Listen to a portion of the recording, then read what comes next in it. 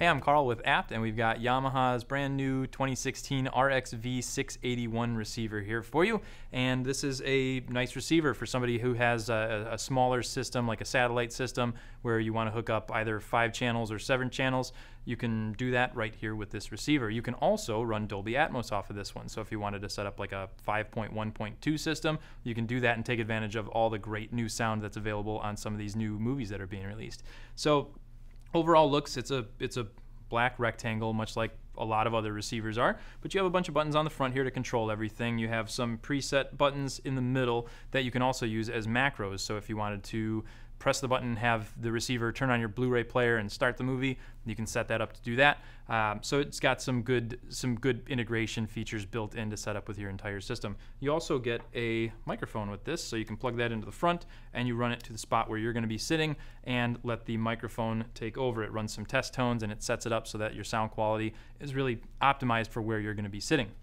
So a lot of cool features built in that you can take advantage of to really make it sound good. You have Wi-Fi built into this one as well.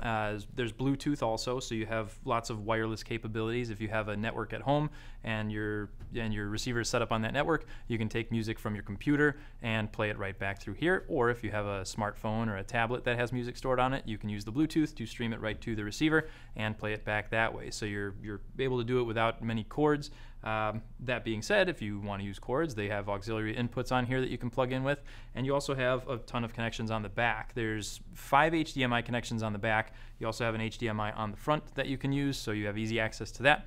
And you have a bunch of analog inputs too. There's a couple of component inputs, and then room for all your speakers, 2 subwoofer pre-outs, and some optical inputs. So you have a ton of space to plug everything into this one.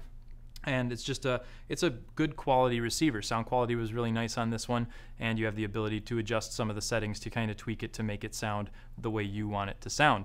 So overall, it's a nice quality system. It does utilize Yamaha's MusicCast application, so you can download that and kind of, if you have other MusicCast compatible devices, turn your home into like a big wireless setup, so you can control what's going on in particular rooms based on what you want to be playing in those rooms, which is a really cool feature to utilize with Yamaha here.